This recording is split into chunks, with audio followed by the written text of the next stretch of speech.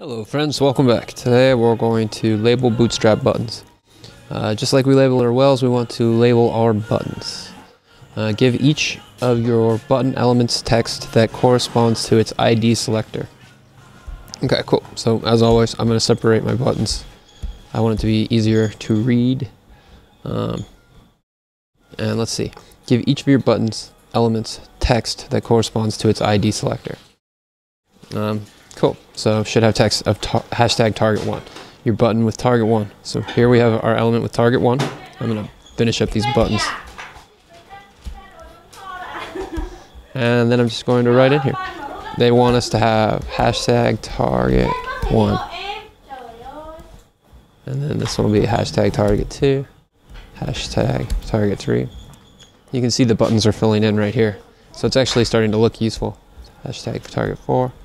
Hashtag target 5, and hashtag target 6. Now, the reason that I separate the buttons like that is because it makes it so easy. If each time I had to be like, coming in here and going hashtag target 4, it's the exact same thing in terms of what's happening programmatically.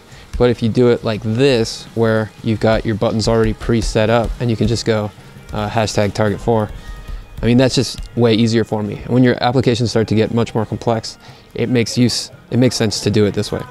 Now, this stuff's not really it's Bootstrap stuff, but this is, my guess is that this is going to lead into the jQuery situation. Run the test and they pass. Hope you guys enjoyed this one, and we'll see you in the next lesson.